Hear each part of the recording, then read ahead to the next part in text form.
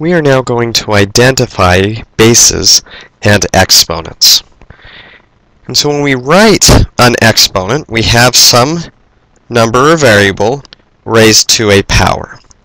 We call this the base of the exponent, and we call this the exponent or the power. And both are equally valid here. Usually, though, we'll default to the exponent.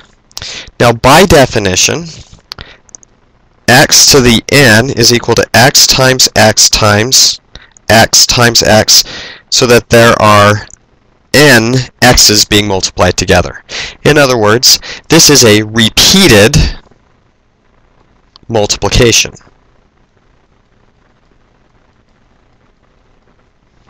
Now, we want to look at some specific examples. So suppose I start with 5 times 5 times 5.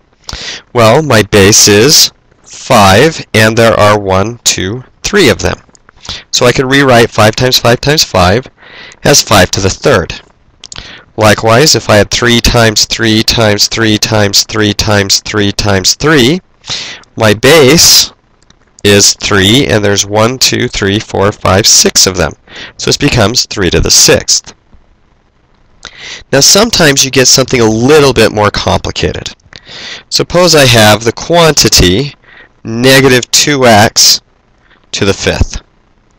Well, to break this down, I could rewrite this as negative 2x times negative 2x times negative 2x times negative 2x times negative 2x.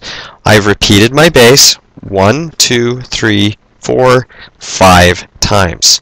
And I've now finished the problem. So we either start with a bunch of bases and combine them to a single one, or we start with a single base raised to a power and separate it out.